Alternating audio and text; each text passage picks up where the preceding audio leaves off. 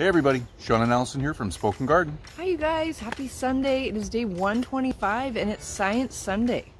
If you don't know, we're the Quarantine Gardeners, and this is our daily video log of us accomplishing projects around our garden while under quarantine.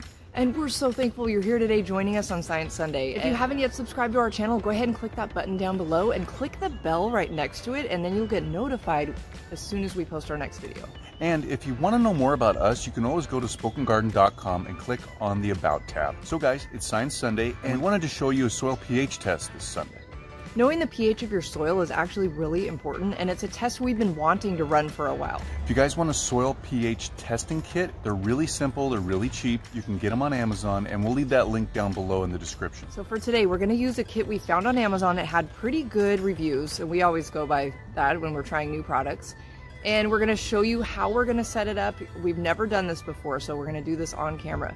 And of course, we have our own hypothesis about the outcome, so we'll talk about that in just a minute. So guys, knowing your soil pH is important because you want to plant the right plants in that area that can thrive in that soil pH. And pH, in case you're not aware, is just how acidic or alkaline a substance is. In this case, soil. So by using these strips and measuring a small amount of soil with some water, we'll be able to measure, hopefully accurately, what our soil pH is. So whether your soil has a pH that is high or low or even neutral, this influences the availability of different nutrients to your plants in that soil. And so that's why you really want to know the pH of your soil. So you guys, here is our lab for today. It's a little bit different than we've been doing the last couple weeks, if you've been following along.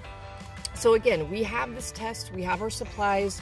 Here's a little kit we got on Amazon, and as you can see, just a little bottle full of test strips. So in order to activate these strips so we can find out what our pH is, we need to add soil to a little bit of water. So we're gonna start with that. So here is the answer key they send along, and what we're supposed to be able to do is match the test strip at the end with one of these color bars. And it looks a little overwhelming, right? It's not as complicated as it might seem because each number that you see at the top of those color combinations is just the level of pH in your soil.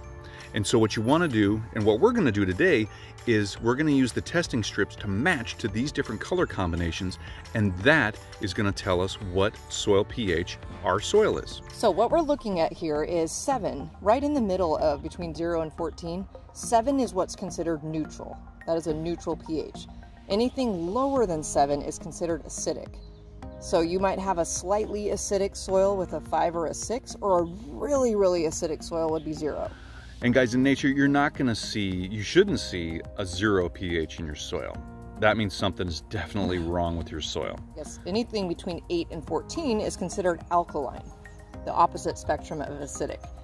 So we're predicting, both Sean and I are predicting that our soil is slightly acidic, but we have different predictions. Yep. What's yours, honey? I predict that the range is going to be between 6 and 7. So just like a slight acidity. And I predict it's going to be a little bit more acidic in a range between 5 and 6. So guys, the reason we both think it's going to be slightly or just even a little bit more acidic than neutral is because if you look up, you'll see we have a lot of tall old fir trees in our backyard with the soil that we're testing. In general, fir needles over time will turn your soil more acidic or keep it on the acidic side of things. So this is why we think it's going to be slightly acidic in soil pH than neutral. So controlled variables for today's lab, you know we like to nerd out a little bit before we get started. So we've got the same teaspoon we're going to use for both the soil and the water. We'll do soil first. And we will have the same person scooping. Part of the test is that when we dip the strips into the slurry of soil and water, we need to let it stay in there for 1 to 2 seconds, and then we pull the strip out and we're going to shake it a little bit to get any excess water and soil off of it, and we're going to start our timer for 15 seconds. And at the end of the 15 seconds, we'll be able to take that pH strip and measure it against the color combinations. Are we ready? I think we're ready. So same person, me, same teaspoon, here we go. Okay. So we need 2 teaspoons. 2 heaping teaspoons of soil. Okay. And we need 6 teaspoons of water.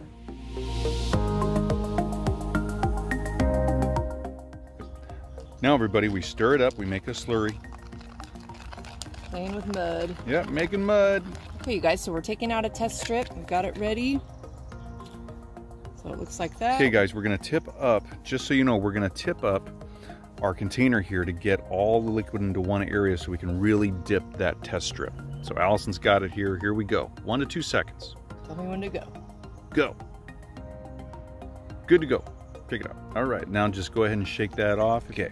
15 seconds. 15 seconds. Here we go, everybody. So we'll see if it's supposed to give good results. So. Okay, 8 seconds. There. 9 seconds. Okay, everybody, that's 15 seconds. Oops, Look at that. A little bit over. Whoops. Oh, well. Okay. So, okay, got our guys. results. What do we got here? It looks like we got an orange on top. I kind of feel like we're right here. Got a yellow, we got a blue, we got a green. So process of elimination, right? It's definitely not a 7. So we're going this way because there's no yellow up here. So 6? No. Nope.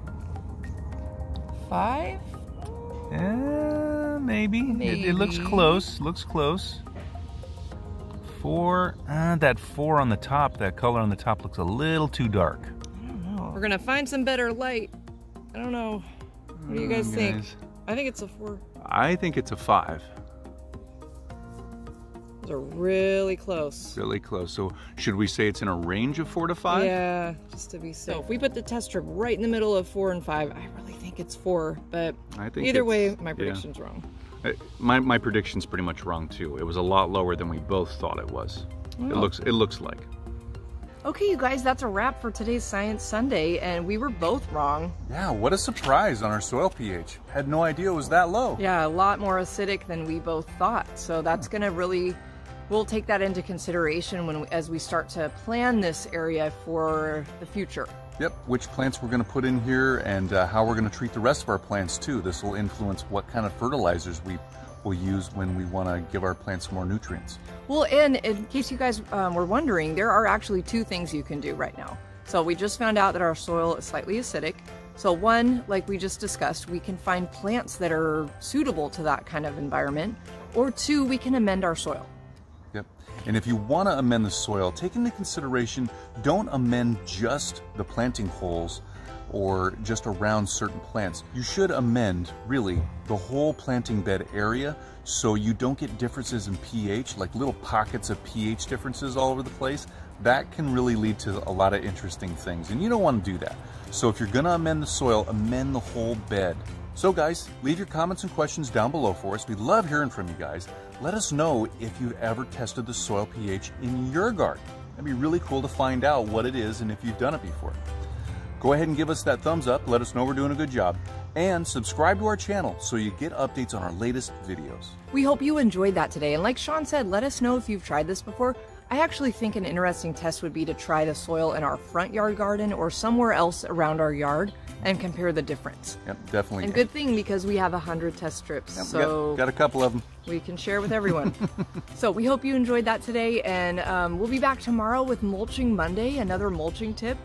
Please join us on our Instagram account where we're always updating and posting behind the scenes from these videos and other things that go on in our lives and around our garden. So we hope you have a great day ahead. We'll see you tomorrow. See you tomorrow, everybody. Bye, everybody. Bye-bye.